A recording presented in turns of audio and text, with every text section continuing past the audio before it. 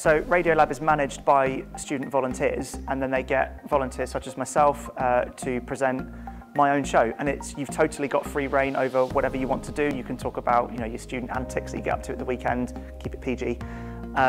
You can do like I do a music show, so the kind of thing you'd hear on like the Radio 1 breakfast show, like bits of chatter every now and then, but mostly people want to hear like chanting music.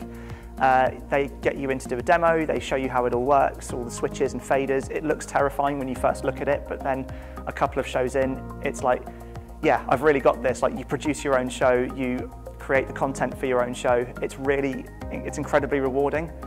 I've been doing it since the very start of the academic year, and I do 2 a week, and I plan everything around that. They're very flexible as well, so they're understanding if you can't make a show, there's like an automated system that kicks in if there's no live presenters, so it's no big deal if you can't make it, but it's great fun. You can get guests on. I've asked one of my lecturers if she'll give a talk on things like industry expectations of you. So any aspiring actors out there could have listened in and they would have got golden advice.